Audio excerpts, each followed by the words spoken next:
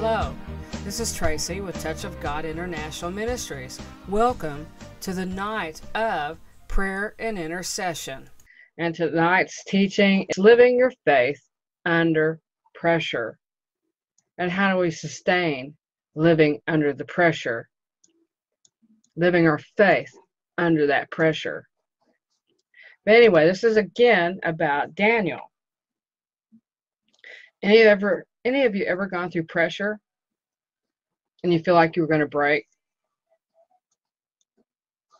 Well, God always has something, because we can do all things through Him. He is for us and not against us, and He has a plan for each of our lives. And He doesn't put more pressure on us that we cannot handle. Praise God, because we serve an awesome God. But He always has a plan and a purpose for our lives, for each and every one of you that are out there, and for the ages. His plan covers every detail, every need, every problem in your life, if we trust Him. And so how do we deal with pressure?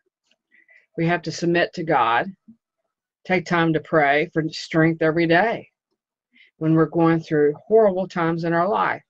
And believe you me, we've all gone through them. There's not one person that escapes those horrible times in our life. All right, someone just sent a friend request. Anyway, we got to do this right now. So we're looking at Daniel's life. This is during the time of King Darius, 605 BC. The Babylonian army rumbled across the land of Israel and took Israel to captivity. And they destroyed Jerusalem. It laid waste the villages, the countryside, and Daniel and his people were captured and led away in chains in captivity. Can you imagine being led away in chains?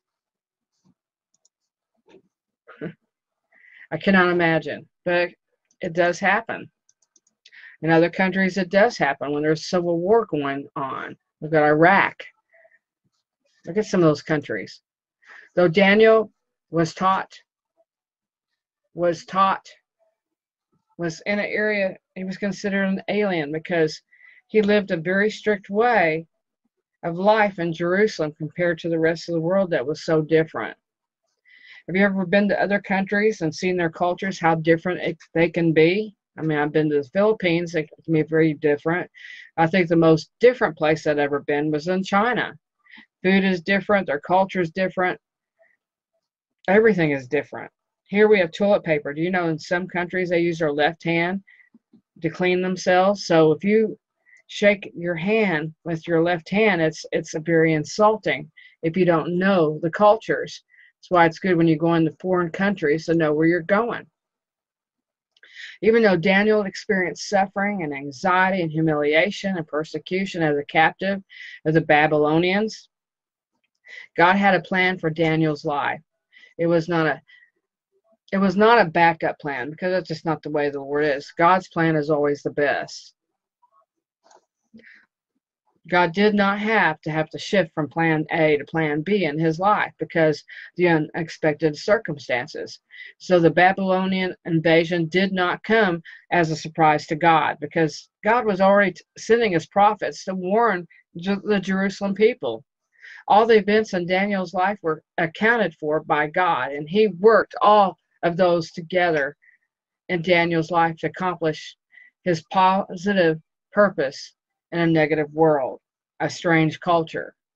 God had a plan to use Daniel in a strong witness for his truth and for the strong encouragement for his people, even though they were exiled in a heathen land. I mean, can you imagine?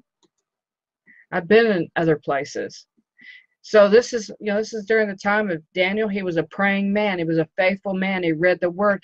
He was used to the cultures and the training of Jerusalem. He was probably being raised up to be a rabbi. I'm not for sure what he was being raised up, but he was in the house of God. And so this is during the time of Nebuchadnezzar. And the king commanded Ashpenaz, his chief eunuch, to bring some of the people of Israel, both royal family and the nobilities and the youths, without blemish, a good appearance, skillful in all wisdom, endowed with knowledge, understanding, and learning, competent to stand in the king's palace, to teach them the literature and the language of the Chaldeans. The king assigned to them a daily portion of food that the king ate. That was wine that they drank and the meat that he ate daily. They were to be educated for 3 years, and at the end, they were going to stand before the king. Among these were Daniel, Hananiah, Mishael, Ezra, the tribe of Judah, and the chief of the eunuchs gave them names. Daniel, he was called Bet-Shemer. I probably murdered that one. Hananiah was called Shadrach. Mishael was called Meshach, and Ezra was called Abednego. This is in Daniel's 1:1-7. God, because those men were educated, they were trained in Jerusalem, probably noble families, probably from a long line of rabbis. So God provided Daniel in exile.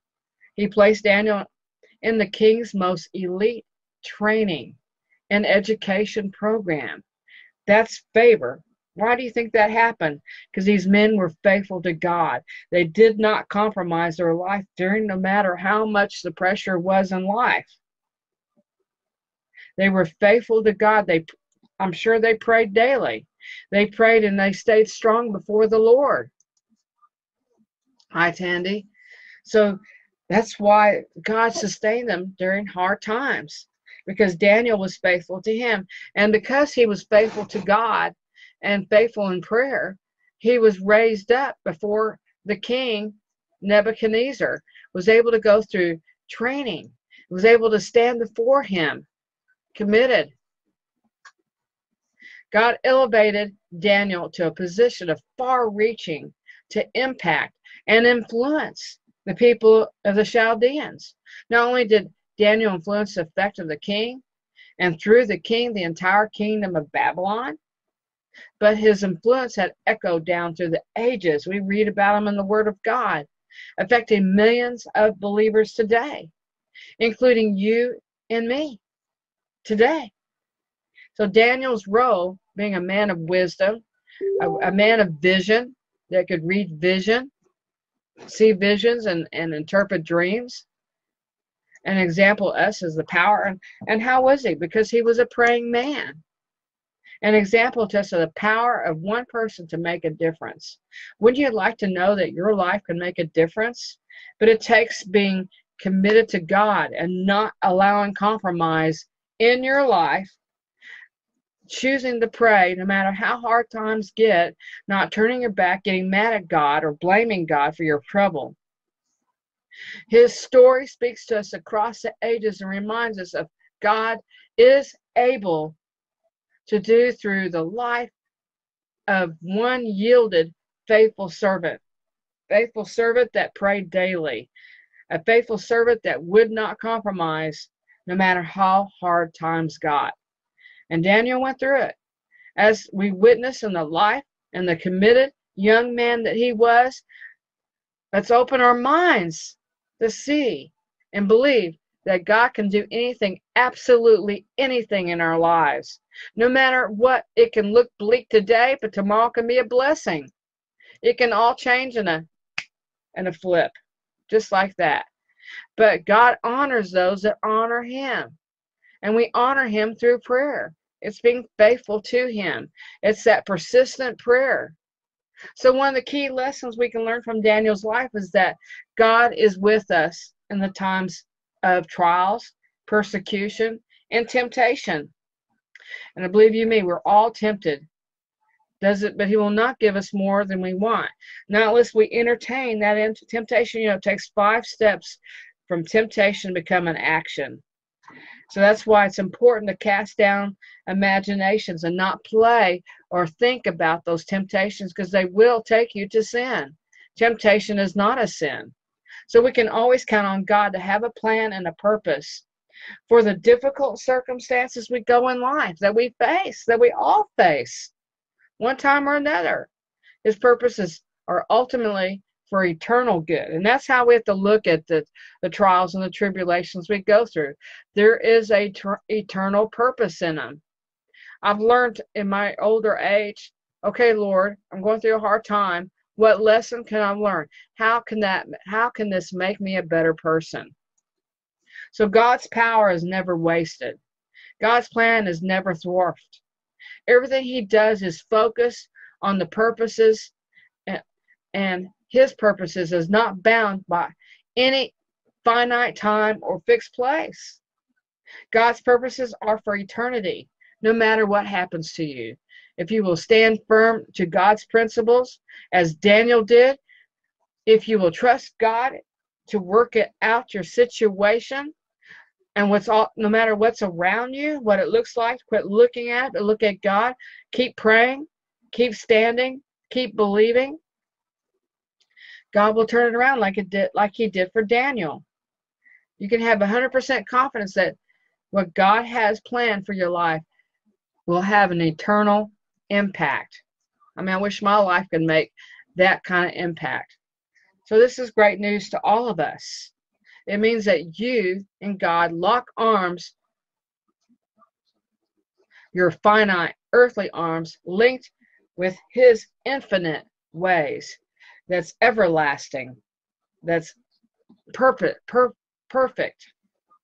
that you cannot fail. And how we lock arms, we pray that you will have an impact on the world. You have an impact on eternity. Every act of kindness you perform, every word of blessing you speak, every stand you take for truth and righteousness, and every godly relation you maintain becomes a building block God uses to construct his kingdom. In this life, you may experience what looks like a setback, a failure, the end of everything, but God has something that we don't always understand. I mean, sometimes you have to lean on his understanding. You can't lean on your understanding. You may be surprised by the events in your life, the outcome of it, but nothing surprises God because he's totally in control.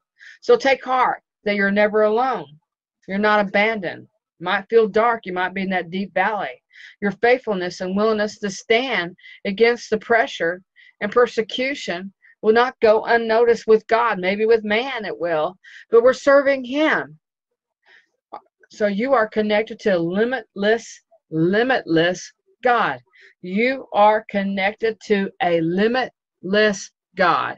The power he makes available to you is unlimited as God himself. I mean, let's look at the story of the persecution they went through.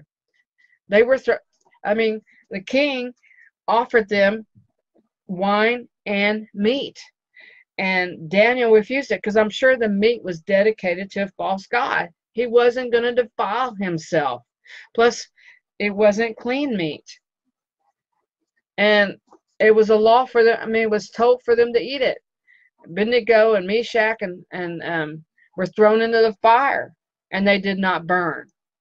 Daniel was thrown in the lion's den, and he was not eaten by the lion. The mouth was shut. So we have faith, and our hope is in God, not in the world, not on our husbands, not on our boss, not on our jobs. Nothing is permanent. Nothing is for secure, is for sure. It can change like that. Everything can change in an instant. But God is consistent. God is eternal. God is for you, and he's not against you. So the thing is during the persecution, during hard times, that is when we're tempted to compromise our walk. Don't compromise. Stay faithful to him. Believe in him. Don't blame God for your troubles. I've learned not to question him anymore. Okay, Lord, like I said earlier, what nugget can I learn from this hard time that I'm going through? What can I do that's different? So praise God. We have a God that's awesome.